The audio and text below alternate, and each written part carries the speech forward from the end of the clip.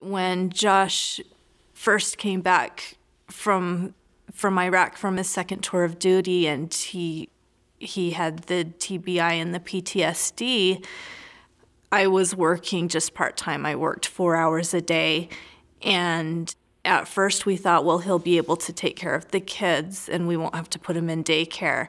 And he was completely incapable of caretaking of the children, so we still had to have them in daycare even though he was home during the day.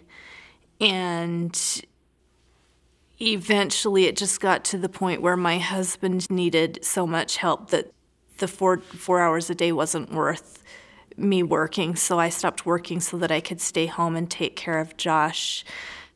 Before Iraq, he took care of all of our finances. He paid all the bills. He did all of the finances, and after Iraq, I had to take over all of the finances. I had to take care of the house. I had to take care of the kids. I had to take over all of Josh's appointments, his medical appointments. I had to talk with all of the doctors. He was not capable of even making a phone call because he didn't know what to ask and didn't always remember what they said. So I handled all of his medical appointments. I took him to all of his appointments.